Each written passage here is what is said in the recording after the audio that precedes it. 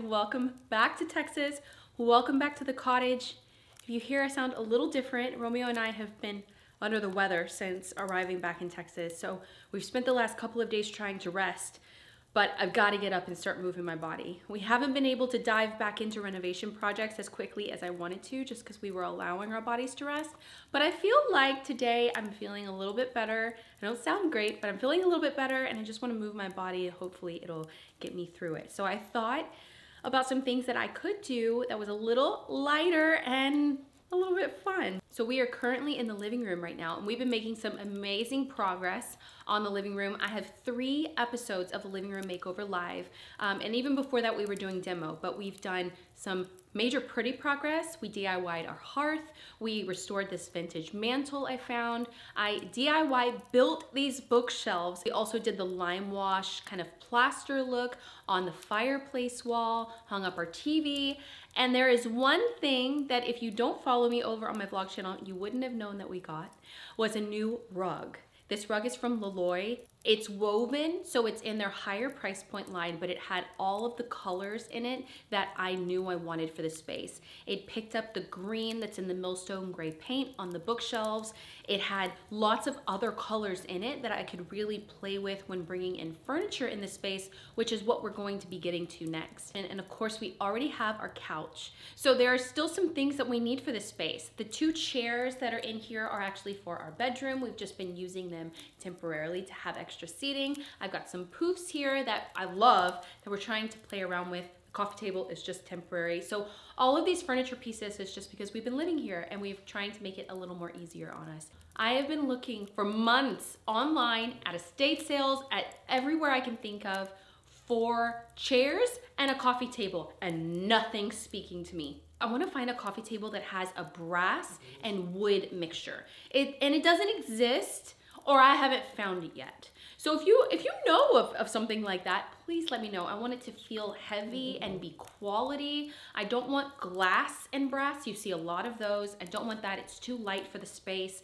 I want like dark wood and brass feet or brass inlay, and I can't find it. Well, we will be doing decorating once I find those pieces, and also finishing out all of the trim work, doing our window treatments, and finishing out this door. And that's it, and the living room will be completed, but I have to find the right pieces of furniture. So for today's video, I want to decorate our bookshelves, the ones that we built, in 2 ways. One in a lighter, brighter, more airy version, and then one with a little more stuff, because I tend to like stuff. I tend to like decorating bookshelves with lots of things, and I have lots of stuff for us to play with. So you can kind of think of this as my guide to decorating bookshelves. So I'm gonna give you my tips on what I do, and everyone's gonna do them a little differently, but here are the things that if you wanna do them like me, you're probably gonna need. For sure, books. I love hardback books. I love to get them from thrift stores and estate sales. I love them vintage. The older the better. And the colors that I gravitate towards more are jewel toned. So I also look for contents that really speak to me, like art and architecture and travel and poetry and classic novels. You're also going to need art that fits the size of your bookshelves. So I designed our bookshelves to be 17 inches high. So I just need art that's going to fit in those bookshelves. More so rectangular or smaller pieces of art really work well in bookshelves. Lighting elements. So if you have a plug in your bookshelves that can be hidden, definitely recommend having a lamp that you can put on. It creates a great mood. If you don't have that, bookshelves are really hard to put real flames on, like real candles. So I recommend LED candles. They have some great ones now. I'll leave my favorites linked for you that really create that mood and give you the candle look without the danger of having a lit flame. And of course, for candles, you'll need some brass candle holders. You know, I've got tons of those. Statement pieces. I would recommend having large scale statement pieces that could stand alone, like this gorgeous head of a man that I have, and also small statement pieces that you can kind of snuggle in with other things and collect and layer on top of books. Florals and of course vases to put them in. So you can either do real or dried or silk flowers. I usually gear towards dried florals because it's not something that I have to take care of. I can kind of arrange them how I want them and they kind of stay forever. Vessels and bowls. So these vessels are essentially vases. These can stand alone without any florals in them at all. And then also bowls. These also become statement pieces, so they can stand alone, they can layer on top of something else, and it gives you a different height and texture. And the last thing I would recommend are strands. I love going to the Rose Bowl flea market and getting these strands of different beads. They have some that are chunky and shaped differently, colorful or neutral, and they lay in a different way that another piece of decor just doesn't do for a bookshelf. So I always like to have a few of those to mix in with everything else.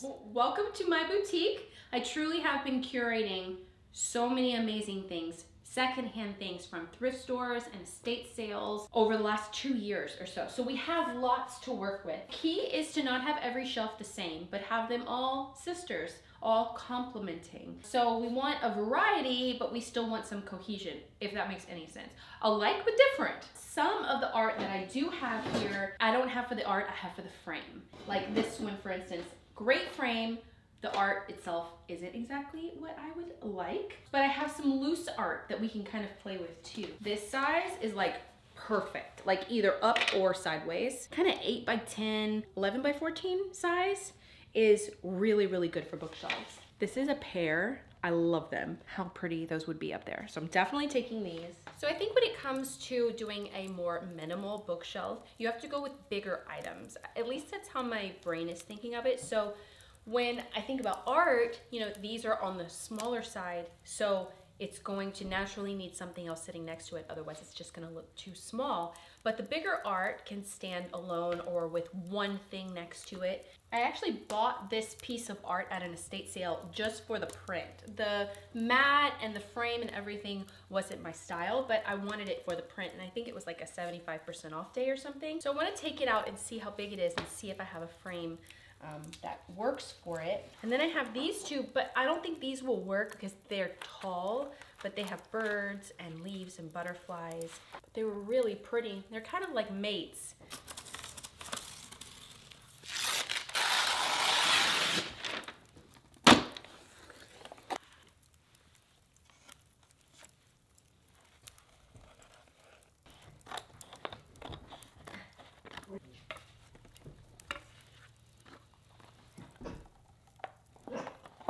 Well, that did not make a very big piece of art, but I do like it better. I think that looks a little better. It matches a statue that I have, like a little Greek kind of statue, but I put the glass behind the print. I don't like glare of glass. So, okay, well we have this one that I made one. We're gonna start with the simplistic wall. More minimal, more breathing room, not so crowded. I'm gonna really challenge myself on this one because I tend to like a lot of stuff. I like to start with art because it adds a lot of the height and I get to build in front of it. It's kind of the thing that goes in the back. And so when I think about art, I like art at eye level. There are no rules for me. Like, it's like whatever feels good, whatever looks good to you, do it. So just naturally, art is at eye level when you hang it on a wall. So since our bookshelves are so big, I can put art at eye level. If it's at eye level, it'll be on this shelf somewhere.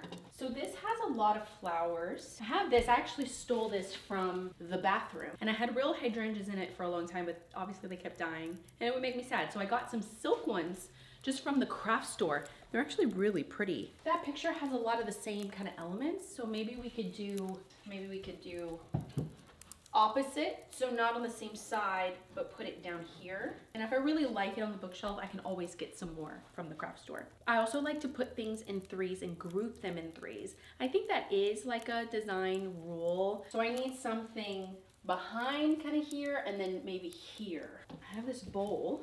This is from Olive Atelier. It's a marble bowl. It's so pretty. I don't feel like on bookshelves you necessarily need to put something in a bowl. More of a statement structural piece. Maybe we need an art print. I love these for some reason. I have two of them. They both have the same coloring, so each would work.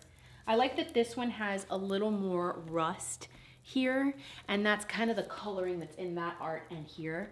Maybe it'll pull. I like to think about color and how, you know, this has a little bit of that color, but that has a lot of that color, and kind of balancing and pulling colors onto different shelves. It makes them look more like sisters. Actually looks pretty good. So since I have the plug here and there's not a way for me to get the cords, I could make a way, but there's not a way for me to get the cords going up. This is a natural place for a lamp. The lamp shade on this was not with it. It was just like this, without a bulb. And then I looked in the shades and I was like, this is kind of cute. It kind of had like a little bit of a bumpy kind of polka dot texture on it. I was like, maybe it'll work. I think I paid a total of like $3 for this little cutie little lamp. Figure out this the cord kind of situation here. Oh, it's so pretty. You know, instead of it just being so flat over here, it actually has some light in it. You know, kind of a group here, but then one singular thing on this side. And then maybe the next shelf could be more center focused. And then the next shelf could be kind of like the opposite. It could have like a statement and you know, like trying to change up the way that you do each shelf in terms of height and items, so that there's not like flowers sitting on top of each other, or lamps sitting on top of each other, or candle holders sitting, the lighting elements, or statement pieces. So you don't want that straight line happening, because that's going to look a little bit weird to your eye. I didn't introduce any books here, so I definitely want to introduce books on the second shelf. Might be able to bring another lighting element here with the LED candles and kind of like stack them or something. This is the history of England, and this is the life of Rembrandt. Maybe we could stack them. This one is really pretty and really low. You talk about candles, they can get high pretty quickly, so we need low candlesticks for bookshelves.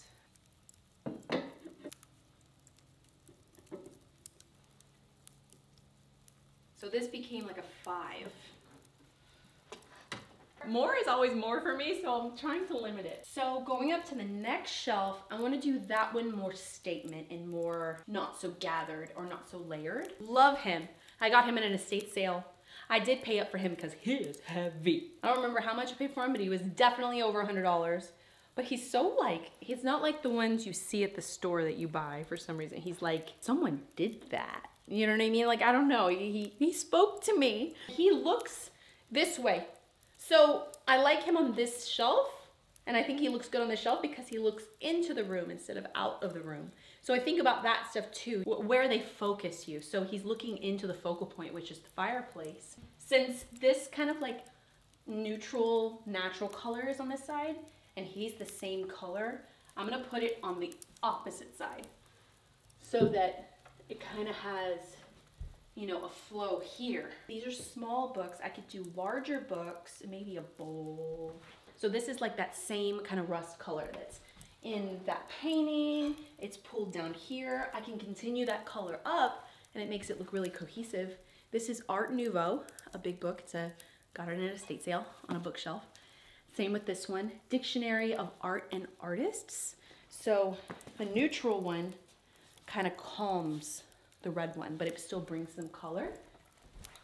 Can we stack them like this bowl? I actually got from Amazon when I was working on, you know, gathering some things for the kitchen. So cool. I'll leave it linked. It's like, it's kind of light. It's a wooden bowl. So let's see if this looks good. Is it too big? From here it looks good. Oh no, that looks really good. You know, as you get higher on the shelves and you start to use some of your good pieces, it gets harder, it gets more challenging. Very top shelf, I think I might do that one next because I want to just do all books straight across, like all books, like just clean. I know it will feel like a lot, but I think in a way it'll be really simplistic and it'll actually work with the lighter area thing because I'm not using a lot of books. I've been collecting them for a while. And I pulled some that had more neutrals like dark blues and that rust color that we've been working with to pull that color up here too. I like when they vary in height too, so I don't want too many that are the same height right next to each other. Another great place to find old books is like when libraries have discount days or clean out days. I know a local library here, like on a Wednesday or something, they'll have like a backyard kind of sale and they'll get rid of some older books. I absolutely love that. Love that. We have the final shelf on our minimal bookshelf. We need a piece of art maybe because we didn't do one on the lower shelf. This piece of art matches my man up there. So it might be good to tie in. I need to use it over here so it ties and balances him on the other side. You know, kind of keeping those like things. So definitely gotta save him for over here. I like this one. This one's not vintage or anything. I actually got, this is a new one I got at the craft store. I just kind of liked it and it blends in. It kind of just acts like a visual texture. It's not just a change. It just blends in really nicely. So since we have so much color happening in like bringing in that rust, I think that this might work good up there. See how it just kind of blends? It just is like nondescript. Since we don't have a lighting element up high, we just have these two. I'm gonna bring one up higher. I actually have LEDs in the pillar candle. And you can set them to a timer. So then you don't have to get up there and turn them off and it saves the battery. I also have this brass tray. I don't know if you'll be able to see it from up there, but I was kind of thinking I could do something like that up there. Let me put this up there and see. Oh, this smells good. Huh. These were the expensive ones. The pillar candles, the nice ones that wave. Look at that. It waves.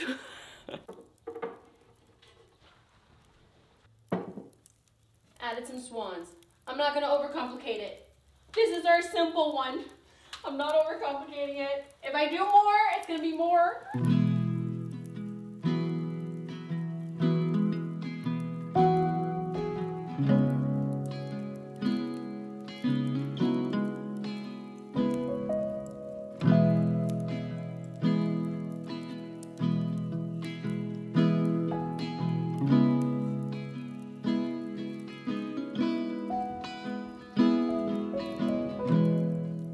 Okay, now let's do the more curated, the more collected, the more side, the not so simplistic side, but still looking really good. This is actually what I normally would do. I wouldn't refrain so much, although I'm so glad I kind of challenged myself to do that because that looks really good. So we have our two statue picture. Let's try and put him down. Let's see about that. Okay, I also have this one that's not new either. I got this from the craft store, but I really liked them. I feel like stores and new products are kind of trying to mimic the style of the vintage and things that we all love. I think that it's kind of going that direction. So I thought it was really great. It had the same colors as the Millstone Gray paint that we painted the bookshelves. And then I have the snowy one. This one's more winter. It is still winter right now, but kind of coming out of winter now. But it kind of looks good with, you know, with the statues. Maybe that's a good way to think about it. Start with a thing, like a specific type, like books or art or something, and then spread them out. So if I have art here, I'll put art here, kind of thing. And then I'll put one on that shelf. We need lighting elements for sure. I think that this might be too tall though. I think, oh yeah, see, it's like that much too tall. Even though I like the scale of these, I think that they're pretty, but this is not gonna work. This one still has size and heftiness because it's so round, but it's a little shorter. So I'm hoping that this will work. Yeah, that works totally. Also have some more pillars, so we can kind of incorporate the same elements just in different ways, and they'll look good together. So I want to kind of like balance them. So if I put taper candles on that shelf, I'm not going to do them here. So I'm going to move them down. So this one's going to go up here. Brass vase that we can use, and these aren't hydrangeas, but they do look like hydrangeas. I never know how to say that word. They do look similar, and they are the exact flower in this piece of art. So that makes me happy. Creating some symmetry. We could add these in here. Steal some dried bits. I actually just found this vase at Goodwill. The day we landed here, back in Texas, for, I think I paid $4.99 for it. I thought it was really pretty, and I needed some things for the bookshelves, you know? So that'll go somewhere on this shelf. So I'm just kind of gathering my elements right now. We need books. That's what I feel like is going to make this side so much fuller. Stack them and stack them this way on different sides, and it creates more texture. Sometimes I like to lay one so that I could put something on it. So I put my little pheasants. I think these are pheasants. I don't know. Comment if you know what bird this is. Moved these over, but I felt like it wasn't full enough. What about layering art? I've never done that before. I also have thought about hanging art like that. Like I've seen people do that and it looks so good. I'm not gonna commit to that right now. But what about layering this behind? It might give it a little more happening back here and fill out the space a little bit better. And then can this stand alone? I feel like I need something. What about that? Feel a little more full, but keeping it, that actually looks really good. Okay, so we have flowers. Since I have books there and on the end, you know, maybe kind of like towards the center. So we could do, I have this brass bowl that could kind of make us just a statement piece, not anything in it. I like to kind of move things forward and push things back so they kind of create that visual depth. I have a collection of really beautiful encyclopedias. I am only missing one, and I'm so sad about it. I think it's number 3. We scoured the estate sale looking for number 3. Couldn't find number 3. But they're so pretty. I love like the spine and just like all the detail, the texture. And I should naturally put them in order. Okay, 1, 2. We jump to 4, 5 and 6, 7. And so I'm gonna put 9 up here and 10 down here. Now I need 1 to 2 things over here. Also, got this on Amazon. This is so cool. It has like the wicker and it's like a kind of a dusty, chalky bottom. Look random as a statement. I have to step back and look at things. You can already start to see that it's fuller than the other side. I also have this guy, and I want to get another one because I love this in the entryway, and I want to redecorate the entryway, and I love this pot, and I know where I bought it, but I thought that this might be really pretty. I like to lay dried flowers like this, especially down. I think these are, I got them during fall time, actually at the hardware store. And they might be a little baby's breath, dried baby's breath. I can't remember, but I like the texture. A little bit taller. And tie in the green and also the flowers. These books are kind of an interesting kind of cornflower color. You know, I told myself in the beginning of like the pretty stage of this cottage is if I could make every room feel like a library, the feeling, the moodiness, the ambiance, everything, I had accomplished my goal. And this feels very library to me. So that is a win for me. I love the feeling of a library.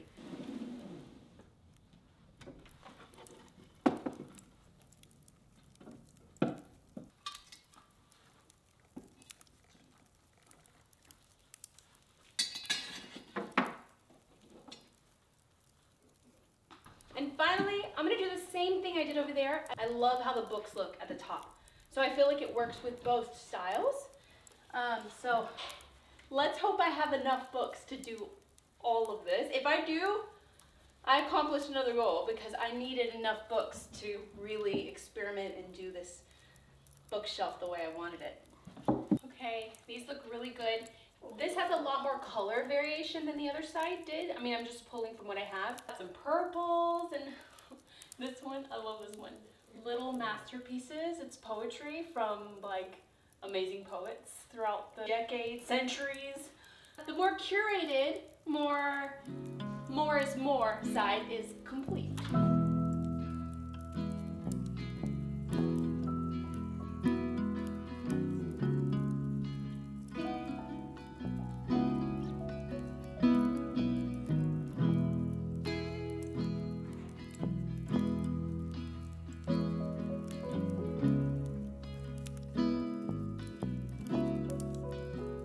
I hope you guys enjoyed this video and decorating the bookshelves 2 different ways. Let me know if you are a more minimal type of decorating bookshelves kind of person, or you like a little more things. I'm gonna live with both of these for a while and just see what happens. You know, maybe I'll find some more things we can mix in, and I love bookshelves because I love all of the collected things that I found from travels and thrift shopping, and just, I remember where I got every piece, and I feel like makes it so special. So if you have bookshelves in your home, maybe this will inspire you to take everything off and just kind of look at it with fresh eyes, and maybe do it a little more minimal for spring and then layer it up for fall or something like that with the seasons. Hoping that I am on the other side of not feeling well and we can dive into renovations in the next few days. I do have lots of projects here in the living room that I want to finish, also the kitchen that I want to finish. We have to finish all of the cabinet doors, we have to paint them,